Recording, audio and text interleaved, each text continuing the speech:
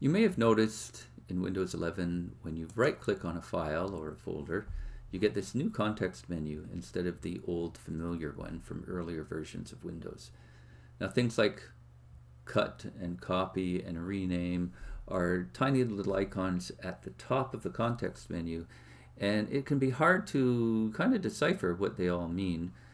If you want the more standard and readable options, you have to go down to the bottom and click on Show More Options. If this is the menu that you want to come up immediately when you right-click on a file or folder, etc., click on the Start button and type in the word registry so that the registry editor option comes up, and click there. Click Yes to allow the registry editor to make changes to your computer. And then on the left-hand side, you want to go into Current User. So we're going to expand Current User, and we're going to expand Software, which you can do clicking the little arrow on the left-hand side. And then we're going to go down and expand Classes. And then we're looking for CLSID, which is going to be past all the dot bits and into the alphabetical here.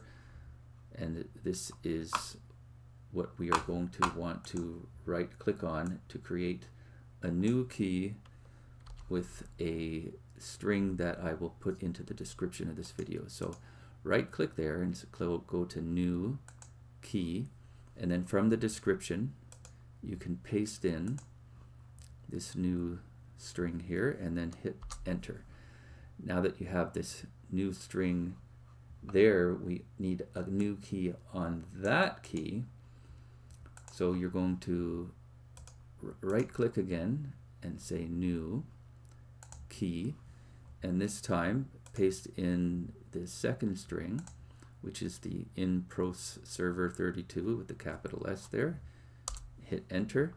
Now if you click on that key, so you're clicking on the in-pros server 32 key, double click on default on the left here, there should be no value in the value data. Just click OK, and now restart your computer and you will see that the context menu is fixed. So let's go ahead and do that.